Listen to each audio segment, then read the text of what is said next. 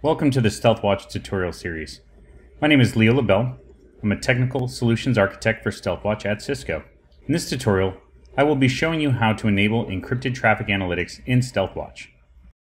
Before we get started, let's quickly review what benefits ETA provides us. Modern threats use HTTPS as the encrypted delivery mechanism for malware. This helps the bad guys avoid detection. ETA allows us to detect malware and encrypted traffic while maintaining privacy. We can also use ETA to audit TLS sessions to ensure our endpoints are using the highest levels of encryption. To generate ETA information, you will need at least one of the following devices to provide enhanced NetFlow to your Stealthwatch deployment. Flow sensor with 7.1 installed, or Catalyst 9300-9400 with DNA Premier licensing or equivalent. You can also use an ISR, ASR, or CSR that supports ETA. Lastly, you will need iOS XE 16.6.2 at a minimum.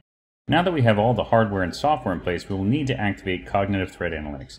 We do that by going to the Settings wheel, clicking on Central Management, and you're going to go over and look at the Flow Collector and the SMC. Now, you go to the Actions bubble, go to Edit Appliance Configuration, and we're going to go to the General tab there.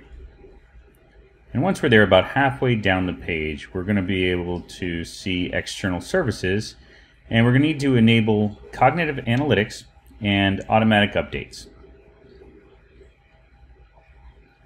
And once we do that, we're going to go ahead and hit Apply Settings.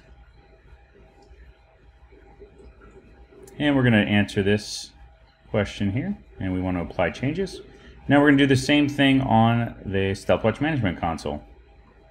Edit Appliance Configuration, go to the General tab, and down to Cognitive Analytics.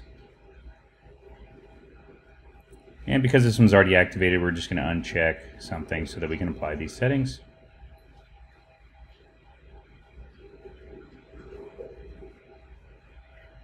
And once that's done, we're going to go back to the inventory screen, and you're going to see that there's changes pending. After several minutes and a few refreshes, you'll be able to see that the status of the appliances is up and we're ready to go back to the main screen.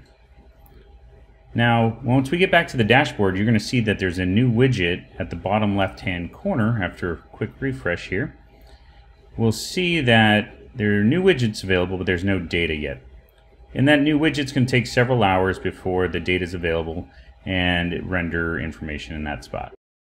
Now that Cognitive has had some time to analyze data, we can now see that there are threats present. We can now click on View Dashboard. It'll bring us to another page which gives us the health status of our Stealthwatch deployment. We can also go to Detected, where that'll allow us to look at things like what we're investigating, things that we're remediating, issues that have been resolved, and then we can look at all of the threats. We can go back to Confirm, and this will show us more information that's detailed specific to the threat. Allow us to add some notes, show us the affected users, then we can also see the infection history, and then we can move down and take a look at the actual incident itself. So we can click on that down below. Once we click on that, it's going to bring us to another part of the dashboard that shows us what malware it is, and we have some options to triage. We can go New, Investigate, and Remediating, and we can also ignore or recommend false positives get sent back to Talos for recategorization. We can also see the affected users, and we can copy to clipboard or show in Stealthwatch Management Console. On the left-hand side, we can see the affected host, the domains, and the IP addresses associated with that attack. We can also see the timeline at the bottom. Having this forensic information is critical to taking action and preventing future attacks. If you're interested in evaluating Stealthwatch, sign up for a test drive at cs.co/stealthwatchtd, or you can learn more at cisco.com/go/stealthwatch.